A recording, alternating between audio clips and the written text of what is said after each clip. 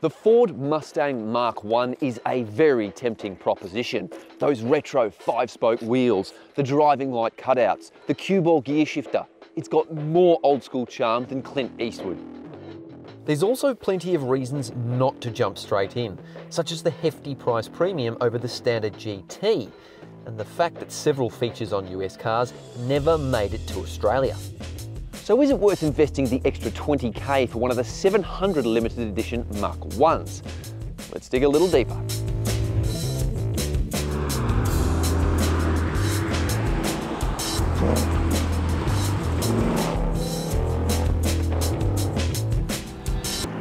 Priced from a hefty $83,365, the Mach 1 slots into the modern-day Mustang family tree between the entry-level V8 GT model and the supercharged Mustang R-Spec.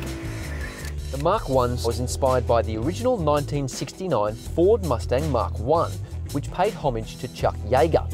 He was the first person to eclipse the speed of sound, Mach 1, in the Bell X-1, an experimental rocket plane. And like that classic Mustang, this modern-day muscle car gets an impressive number of retro design cues. Dark 19-inch 5-spoke alloy wheels, these side stripes and bonnet decals, along with the Mach 1 badges, stand this model out from regular Mustangs. There's another Mach 1 logo on the bonnet, while an upgraded exhaust system with 4.5-inch quad pipes looks tough. And better yet, it sounds lumpy. Get an earful of that. The engine is lifted from the Bullet Special Edition Mustang, which boosts power by around 6 kilowatts, thanks to a few extras including this, a cool air induction system. The Mach 1 gets the Shelby GT350's intake manifold, 87mm throttle bodies, and an auxiliary engine oil cooler. There's also a rear axle cooling system, and it has a limited slip diff as standard, and the suspension has been tuned, but more on that later. The Mach 1 is the first production Mustang in Australia to come with a high-performance Tremec 6-speed manual transmission, complete with twin-disc clutch, an upgraded oil cooler, and even rev-matching tech, which is great for nufties like me who aren't very good at heel and toe. There's a few more Mach 1 logos inside the car and this build plate, along with side sills. It's pretty cool in here, but US versions of the car get extra gear, such as branded floor mats, and even a higher performing and more robust Torsen rear diff. You can even get an aero body kit with the US car. The rest of the interior is standard Mustang fare, which features a very cool digital dash with sport and track modes. And this model has optional Recaro leather seats as well. They're super comfy and very supportive. The infotainment system is good and functional, but it is starting to feel a little dated compared to newer systems. And look, some of the plastics in here are pretty cruddy, and it kind of brings down that sense of quality in the cabin. But as soon as you start the engine and drive, you'll forget about those crappy dash plastics, because this genuine American muscle car is very engaging to drive.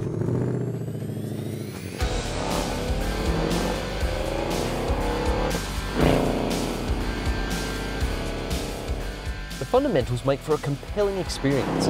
Big V8 up the front and proper manual in the middle, pumping power to the rear wheels. And I gotta say, the simple act of changing gears with this Tremec is profoundly satisfying. The way it slots in and out of gates, it requires a little bit of extra shove, but it's really precise as well. I just love it. The engine does bog down a little bit coming out of slower, tighter corners, and you really need to be in the right gear at the right time.